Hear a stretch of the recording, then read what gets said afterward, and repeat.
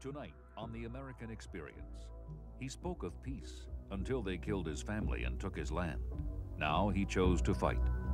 He would become the U.S. Army's most wanted renegade. Apaches were taught, fight when you've got the strength, and it's best to die young. Geronimo and the Apache resistance, tonight on The American Experience.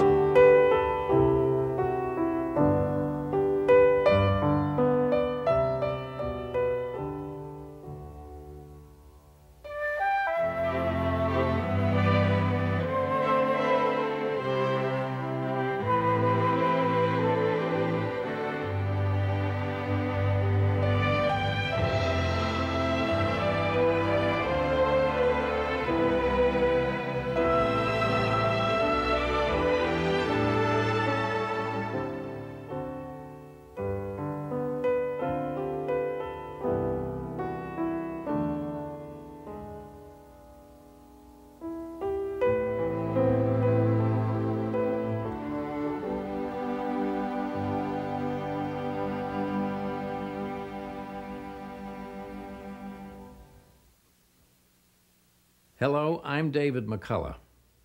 Our film tonight breaks new ground. I think it's also one of the most beautiful in our series. It's called Geronimo and the Apache Resistance. Who was the legendary Geronimo? Who were the Apache? Or more to the point, who were the Chiricahua Apache? And what was their story in reality? To an Apache, the past is traditionally a closed subject. To speak of the dead is taboo. So the Chiricahua have kept their experience largely to themselves, until now. What you're about to see is a privileged view. The Chiricahua have agreed to talk on camera as they never have before.